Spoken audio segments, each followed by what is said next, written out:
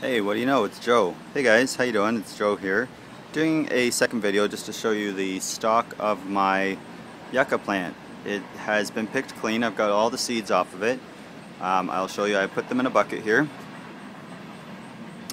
Just watch the previous video for what I do with these, because there's a specific way that you want to try to get the seeds to dry out.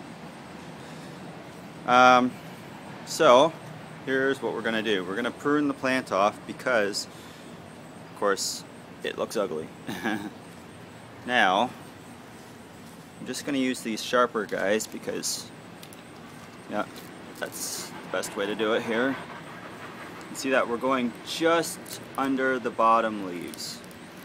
It's going to be a little wiggly here, so I apologize for that, but there we go. So, just open these a little bit here. I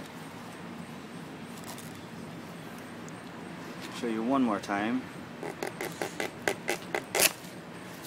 Timber! So, there we go. As you can see, we've pruned the plant there. We've got this great big huge dead stalk, which you can see how thick it is. I mean, it's a pretty big thing. But, there. The yucca definitely looks much prettier, more appealing to the curb, and yeah, enjoy. So guys, yep, next video, please watch. I'm going to show you how to actually harvest the seeds from the seed pods. Please subscribe. Have a great day. Bye.